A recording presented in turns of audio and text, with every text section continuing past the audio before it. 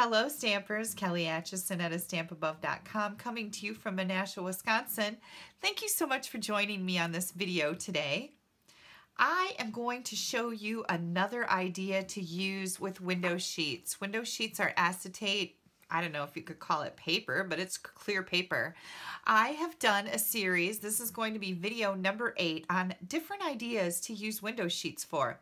This one is super cool because we're going to die cut images and use them as stencils. And I've got some great tips using this technique for you that'll make your cards turn out fabulous. So I can't wait to get started. I've also got another card that I'm going to show you using a different stamp set, bundle, thinlits, and I think you're going to love it.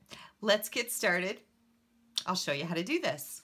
So the first thing I did was I took a scrap of window sheets and I used the Falling Flowers thinlits for this particular card. And then I also at the same time used this trumpet from the Musical Instruments thinlit set. And this one is found in the Holiday Mini Catalog. It goes along with the Musical Season stamp set. Oh my gosh, I can't wait to show you the card that I made with this. It's pretty cool. And I'm going to use just the flower and the Label Me Pretty stamp set with the matching punch. So the first thing that I did here, we're going to die cut these in the Big Shot. And I'm just going to run those through the Big Shot and I'll be right back. I'm going to bring in some grid paper here to keep my surface clean. I've already got these cut out. Now, I want to tell you, when you run these through your Big Shot, it is going to snap and crackle and pop, and you will like practically flip out at the noise of this. It sounds like everything is breaking, almost like you're cutting glass. So just know that that's going to happen, and it is normal, and it's okay. So I've got my trumpet here, and all I did was pop out all the little insert pieces, and also my flower from the Falling Flowers. This is our negative here, and we're going to save that because I've got a great idea to use that too. And I'm just going to bring in a piece of 4 by 5 1/4 Whisper White cardstock and my Berry Burst ink pad and a Stampin' Sponge. We're going to do the flower card first, and I am just going to place my flower down here. And here's where the good tip comes in. As I was making my original card, I found that when I ink my sponge up, if I start with the sponging in the middle of my flower, that makes my flower darker. And then as you go out further, it gets lighter and it just has a nicer look to it. So that's what I'm going to do. You have to make sure that you're holding your stencil in place firmly so it doesn't get away from you here. And of course, this is just window sheets, so it's a little bit delicate. You're not going to tear it like you would a piece of paper, so that's kind of the neat thing about it. But you do want to make sure that you're holding it in place firmly and that it doesn't slip away from you. So again, I've just inked up again. I'm going to go back to the middle and then work my way out. And I just found that my flowers looked nicer when I did that. And isn't that pretty? We've got that deep color in the middle. And then you're just going to put as many flowers on here as you would like to have. And again, I'm going to start in the middle and work my way out. And I am giving this pretty firm pressure. Now this is going to wiggle a little bit, so I have to stabilize it a little bit better here.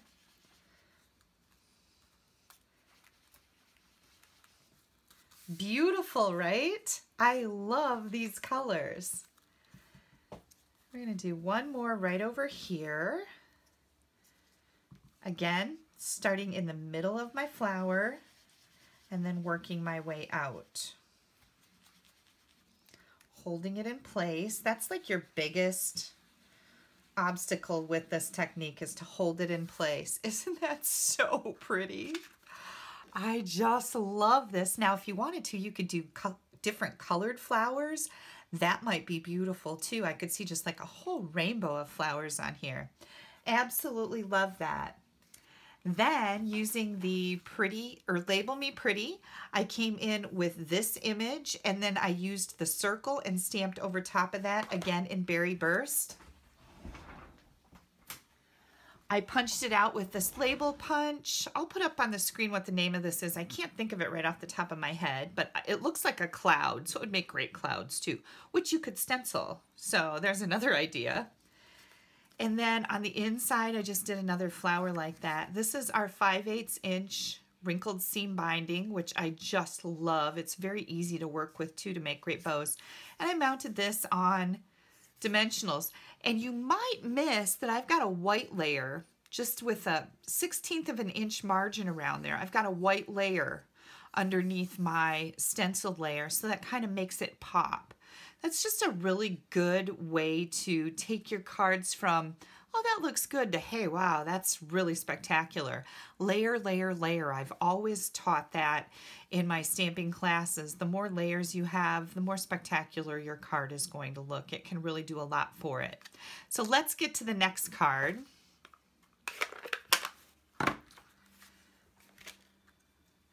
Where I'm going to bring this trumpet in. No, it's not called a trumpet. What is this thing called?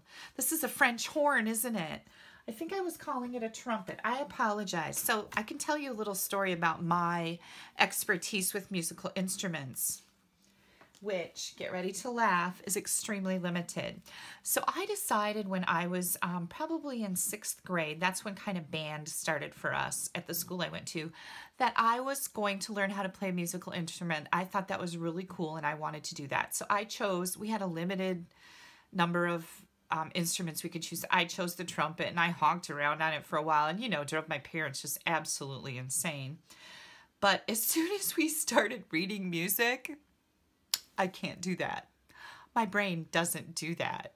And so my career playing a musical instrument was over abruptly. So that's why I don't even know what this is called. But anyways, I think it's cool looking and I like it. So I used Island Indigo on this one. And again, I brought my sponge in and I'm going to do the same thing here. I'm going to start in the middle with the highest concentration of ink and then work my way out. And I'll show you in just a second why I think that is so important. Let's get this back in place here.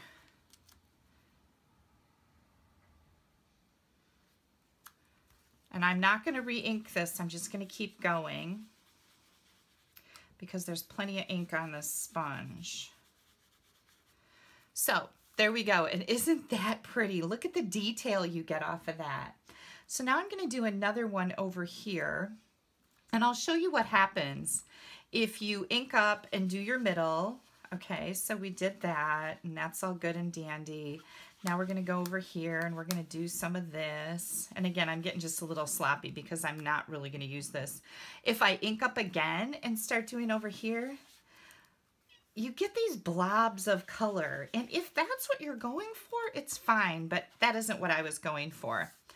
So I wanted mine to look all very dark in the middle and then faded out, kind of like an ombre effect.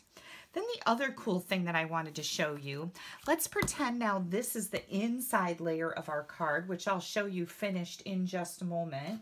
And remember that negative I told you to hang on to?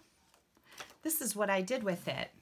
Right in the middle of my card where I am going to stamp my inside greeting, I'm going to let this ink dissipate a little bit on my scrap paper so I don't get that blob of color. And now I'm going to come in here and I'm going to use this as a stencil.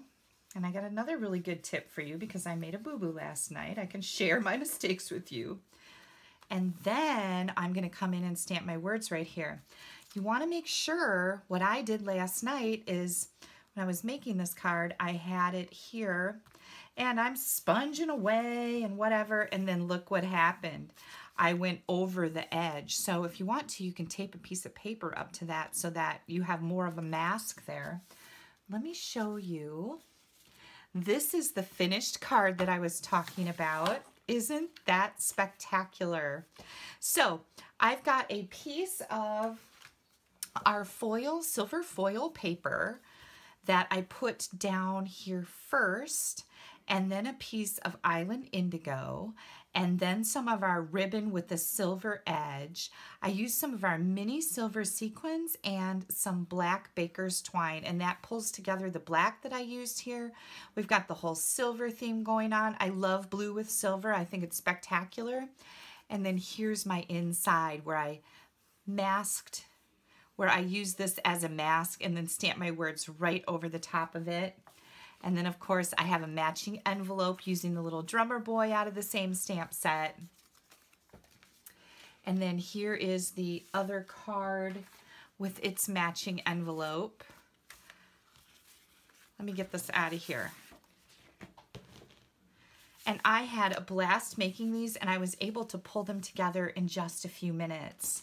So it's a super simple, easy way to use your thinlits and your framelits as stencils to make spectacular cards.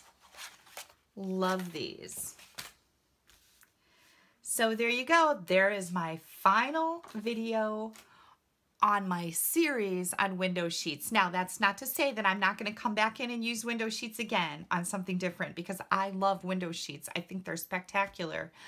I am just going to move on to other things. And here's what I've kind of come up with. I'm super excited about it. I think I'm going to do a series on repurposing. And what I mean by that is repurposing things that you have around your house. Like sometimes when I get done with containers in the kitchen, if they're kind of cute and a nice little shape, I'll save them and put them in my stamp room thinking I can make something cute out of that. I've got all kinds of other ideas just spinning around in my head. Squirrel, because you know how I operate. And I can't wait to share my repurposing ideas with you so that you can start thinking about some of the things around your house that you might be able to stamp with. Don't forget to click down here on my subscribe button so you subscribe to my YouTube channel. You don't want to miss anything coming up. If you don't have a Stampin' Up! Demonstrator, I'd be happy to earn your business. You can pop me an email at kelly@astampabove.com. I will have all the ingredient links so you can order any of these products on my blog, which you'll find right here. I'll also have all the dimensions for these cards and their little elements on there as well. So I hope you guys have a fabulous Wednesday. Again, thanks for joining me for this video, and I hope to see you Friday for my Feature Friday video. Bye-bye.